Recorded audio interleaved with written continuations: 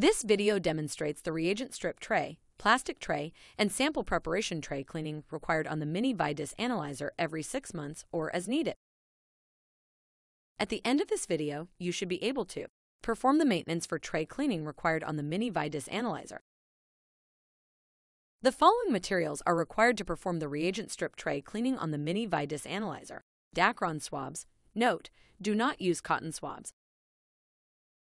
Powderless gloves, disinfection wipes, and laboratory cleaning and disinfection solution.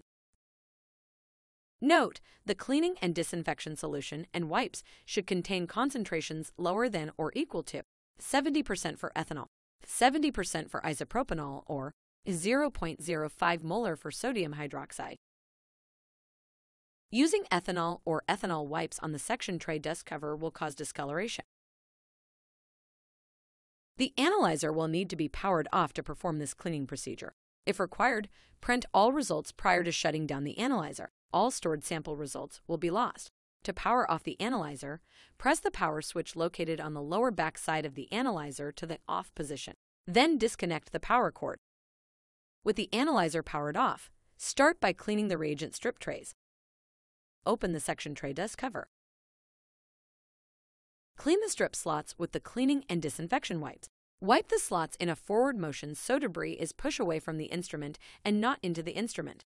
Note: wipe all surfaces thoroughly with the wipe, ensure complete wetting, and allow the surface to remain treated for the duration of the contact time as indicated by the manufacturer. Close the section dust cover. Repeat this procedure for the other section. Next, clean the plastic trays. Open the section tray dust cover. Push the strip tray into the instrument in order to have access to the plastic tray.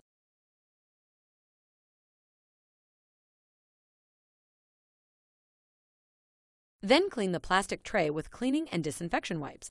Note: wipe all surfaces thoroughly with the wipe, ensure complete wetting, and allow the surface to remain treated for the duration of the contact time as indicated by the manufacturer. Close the section dust cover. Repeat this procedure for the other section. Finally, clean the strip preparation trays.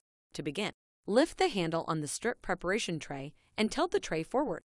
Clean the strip preparation tray with cleaning and disinfection wipes.